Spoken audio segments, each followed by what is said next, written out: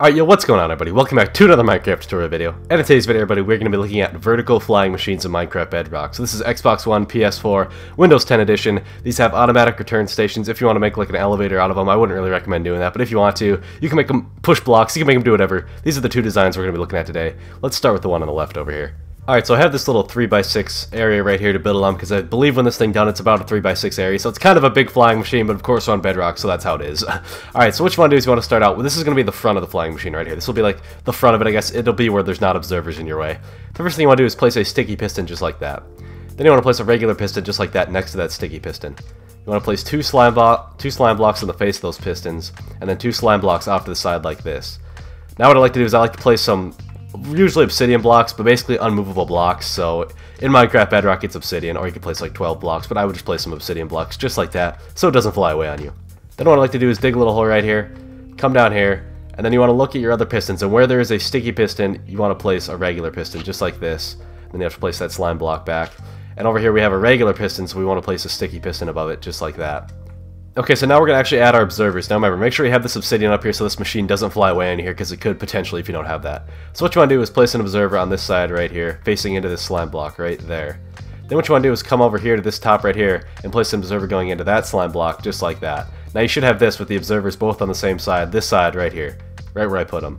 So this is the front of it still, this is where we started. Then what you want to do is you want to come around to the back and you want to place sticky pistons right here, one block away, so they can grab these observers, just like this. You want to place one right there, and then you want to come across and place one right there as well. And then what you want to do is come behind these sticky pistons and actually link them up with blocks, just like that. Place some redstone down, and there you go, you literally already have the entire flying machine done. Okay, so now what I like to do is actually make kind of the return station. So I usually just take obsidian and go up however many blocks you want this machine to go. So I'm just going to put it right here, not too high for this demonstration. Basically, you just want to place one obsidian block so it stops the machine. You might as well play it safe and place two, honestly. Just place two obsidian blocks just like that. Come down here. It could be kind of hard to do this in survival, but you know, you gotta stop the machine because it will take off here if you don't. Anyways, you'll have this basic concept right here, and what you want to do is just literally come around here and power this redstone with these pistons right here, and then depower it, and then you'll notice that the machine will actually take off right after you do that. You don't want to power it too quick and depower it. You just want to do it nice and slow like I did right there, and as you can see, the machine will fly up until it hits this obsidian right here. Okay, so now we've reached the top of our flight. This is the peak. This is where you want to send it back down, and it's really simple. You want to take regular pistons just like this, so they're not sticky pistons, so these observers don't stick to it. And all you want to do is place them right here, next to this observer right there, so it can push it. Then you want to come over here to this one right here, and you want to do the exact same thing. Just place a regular piston just like that, and then just like the pistons down below, you just want to simply link them up by doing this redstone circuit right here. That's about it. And then, of course, same thing. You could just power it with this redstone block, or whatever, and there you go. You could shut these off. Make sure you put those back to their regular position, and it'll send it back just like that. So it goes all the way down to the bottom. We can come down here, we can power this, and there you go. You've literally got a flying machine made already in Minecraft Bedrock. Not as easy as Java, obviously, but it works. Okay, so now we're actually going to work on an automatic return system so that when the machine gets up here, it'll automatically send it back down by itself. So what you want to do is come around to the back side here. You want to place a block of iron like that, or whatever block you have. You want to break this redstone, make sure you don't activate that redstone, and you just want to simply place an observer just like that. You want to have that observer run into a redstone repeater just like this, and then just like that you can simply link up these other pistons like you had them before, and that's about it. That's the entire redstone right there. That'll automatically return it for you. You can break this iron block, and you should be good. So now if we come down here and we power this, it'll go up, and when it reaches the top, it'll automatically send itself back down. We love automation, innovation. That's redstone. And there it goes. It'll now send itself back down very quickly. If you want to slow that down, you can add more repeaters. But that's pretty good right there. Okay, so now we want to work on an automatic return station for the bottom. So just like the top, it'll automatically go up and down by itself. So just like the top, what you want to do is come down to this bottom block right here, and you want to place an observer right there, running into a repeater set to 4 ticks. Make sure that's 4 ticks, it has to be. And run that into a block. Simply put redstone over it, and then just connect these pistons up like you did earlier. You can do it like this, just to make it look a little cleaner. And there you go, that's literally the entire return system, so now that'll work. So if you go back up to the top, you power this right there, wherever. You can simply put that repeater back like that to 4 ticks, and then there you go, everything will work perfectly fine. You have an automatic flying machine in both directions. It'll handle itself, it'll carry its own weight, and there you go. Okay, so next we're going to actually get into how if you want to toggle off the automatic mode and make it manual, so you have to like push a button or something to make it go. So what you want to do is you want to break this block right here, and I mean this is probably not the cleanest way to do this, but you want to place like a piston right there if you want, and then place the block on there. And if you want to turn off the automatic mode, you can have like a lever run into this piston right here, then that'll power that, so this repeater will no longer power everything. And then what you want to do is just simply connect the redstone around the back like this, and if you do that, we might as well square it off like this because we're humans, we like that. But I just realized to turn on automatic mode, you want to come over here to this block right here, and you want to place a piece of redstone dust just like that for automatic mode to come back on. So if we lower that down, automatic mode will be turned on. If we do it manually, it'll go all the way up to the top, and then it'll actually come back down and automate itself, and it'll go back up here. We have the automatic mode on because our piston is retracted. So you see it lands, it gives an output, and then there you go. It'll automatically go up. But if we want to turn off the system, we can simply do that and flick that lever. It'll come all the way back down, but then of course it's on manual mode, so it won't go back up unless we give it a manual input. So anyways, for an input, guys, if you want to make it like an elevator, you could just like place a redstone. Like, I'm not doing this, but if you could place a button right there. You just have to hook up the redstone basically to this line of redstone right here. Anything going into this line of redstone, make sure it's not really quick pulse. Make sure it's like at least a 4 tick. So make sure if you're running into it, at least use a 4 tick repeater running into it just like this. So if you want to do that, I mean, you can use a button right over here. Once again, just make sure the redstone is running into this line, not too quickly, otherwise it could break. At least 4 ticks. And then of course just flip that button and it'll automatically manually go.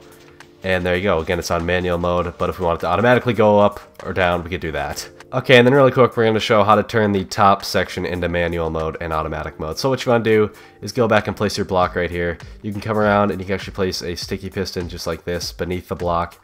Place the block back just like that, and then you can place the redstone going around the sides just like this, all the way around. And then again, if you want to have it on manual mode, you can place a lever that'll turn that piston on. It reaches the top, and then we have to give an input right there to send it back, just like that. And then if you want to put it back in a manual mode again, just flip the lever, put the block down, and now it'll automatically, and it's going to send it back. Practice with it, mess around with it a little bit for yourself. You'll get better with it. Flying machine's really awesome. Let's get into the second design over there. Okay, so I designed the second one to be a lot more vertical and not so wide as that one, so let's get into how to build it. So what you want to do is you want to place 2 sticky pistons going up. This is going to be the front of it, we'll say, and then you want to place 2 slime blocks just like that.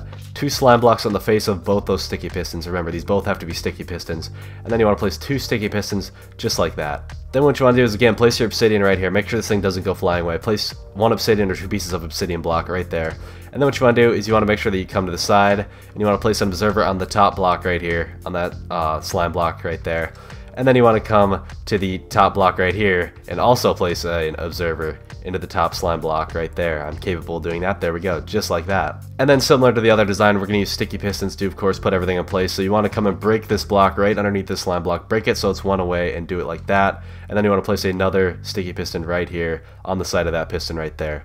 And then all you have to do is just link those sticky pistons up. So you can come around to the back, you can place it like this, and just go simply a little bit like that. And place redstone just like that through the machine, and that should do it. And then of course you just want to power this slowly, just like this. You can do it with a button, I guess. And then I'll place the observers down, and I had the obsidian there, so it didn't work. Okay, anyway, so you have this. Make sure you break your obsidian here for this test flight, and then of course go up and place your station where you want it to be. So mine's right there. We'll say we want it to fly that high. You can place 1 obsidian block. Break all this. And then you already have the flying machine done. Remember, these are all sticky pistons. These observers are 1 block away. If you depower that slowly, as you can see, the machine will take off. It's a lot more vertical than the other one, but it's not like very wide in that way. It's only 1 block wide in one direction, a 1x4. And there you go. Okay, so our observer block swapper, once you get up to the top here, what you want to do is place 1 sticky piston right here to grab this one. Make sure it's facing down into that one. And then you want to come up here and place a sticky piston facing down. That'll grab this one right here. Right there, just like that. Make sure these are 1 block away so you can actually grab them. Then of course come around to the back, and again you can simply link them up with redstone. So link them up with redstone by simply doing this. You could do that, and then there you go. That's the redstone done with that. Of course, as always, you can just use a stone button or wooden button or whatever. Press that, and that'll power it down, and it will now go down instead of up.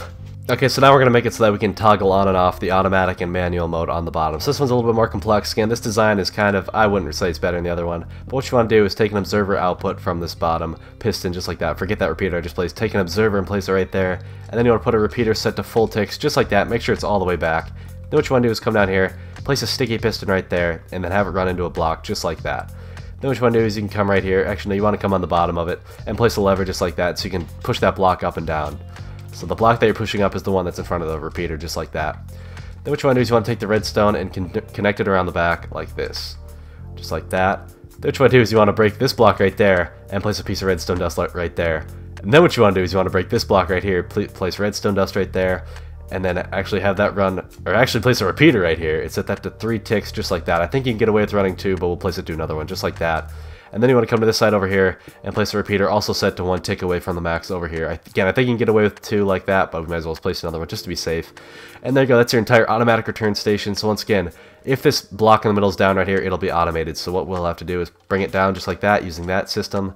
And then we'll have to manually put it away once right here. So again, do this slowly so it doesn't go too quick. Once it comes back down, it'll be all automatic. Again, I feel like this design right here I came up with very quickly. It could be very much improved, but I just came up with that kind of off the top of my head. It'll get automatically picked back up and it'll send back up. Completely automatic with that device that we just added.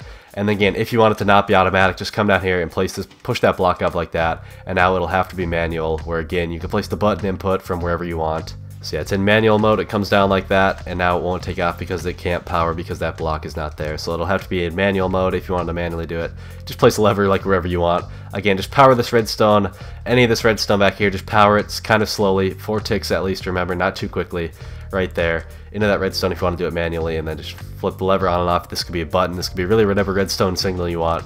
And then there you go, you have that. Okay, so now for the automatic return station on the top. So what you want to do is go to this sticky piston right here. I know we kind of have to remodel everything here, but you want to place a sticky piston, you want to place a repeater, or observer coming out of that sticky piston with a block down here into a repeater set to full ticks, just like that. Make sure it's full again. Then what you want to do is have that run into a block with, of course, a sticky piston below it. So we'll do it like this, just like that. And then, of course, if you want to put it in manual mode, you can push the block up like that. But for now, we'll just keep it in automatic, so we'll keep it down. And then you just want to run redstone all the way around the back like that, and then into this block. Just like that, and then you want to place repeaters set to 3 ticks again on both these blocks like that, and then simply connect the rest up with redstone. Again, it's in automatic mode right now, and yeah, we'll send it back down quick. So again, you have to manually send it down, and then you'll see if this block is down, it should power itself, and that'll be automatic return station. So now it'll go up and down all by itself. So that new thing that we just put in automatically activates. And there we go, we now have the manual automatic feature put in. This thing will go up and down forever as long as you want. Reaches the bottom, goes up. There we go. Okay, so now to turn this thing into an elevator. So I like to just come to the front right here and then just place 2 slime blocks just like that. And then place whatever block you want right there and right there. That's that. And then I just like to place some support beams of whatever block you want. I'll just try to make it all out of iron because I'm all about detail here. Just like this on both sides. And you can't really place blocks anywhere else because you can't push more than 12 blocks, so it'll break. That's pretty much all you can do for your elevator. It's very not, it doesn't look good at all. It's very not well hidden. You could obviously build around it a ways out. But it's kind of difficult because slime blocks right here, you don't want to have anything attached to slime blocks, otherwise it'll break. But that's kind of your elevator right there. And then if you want to place a button, you can simply come right here from where you stand. You can place a button right here. You can place 2 buttons, whatever you want to do. We'll just place 2 buttons. And then you can come down here, take an output from beneath those blocks, just like that. And then just simply run that around to the back. That's not very clean at all. If you want to clean that up, you can yourself. So yeah, again, place this redstone here. Again, just put your own input into all this stuff back here and make sure it actually gets there. So this actually isn't strong enough to get all the way around. So just place a repeater right there so it's strong enough to get in there. And then what you want to do is come around here, push this button, and there you go. You now have your elevator that you can activate from right here. Again, I don't like these types of elevators. It's really slow, but hey, it'll work. You have an elevator. Okay, so once you have your elevator at the top, you can actually like work on it a little bit. You can make the roof however tall you want, whatever. You can add these 2 blocks right here. It won't hurt nothing if you add those. Just place like that, and then you can place the place where you step out. You can place your buttons as well. And then just do the same thing that we did on the other side. So you can take your outputs from down here, you can run them around the side. Again, not the cleanest thing ever. You can find your own way to put an output in. This is just the way I'll show quickly because it'll work. Run it up here. Or I guess you can just run it back here if you want. Whatever works. Wow, I'm the best at placing blocks. Run it just like that. And then just simply take an output from those buttons, whichever one you want to push. And just run it through here. Make sure you're not powering any of these pistons or anything on the way by whenever you're building yours. And make sure you just power this main source of redstone right there. You can do it right there.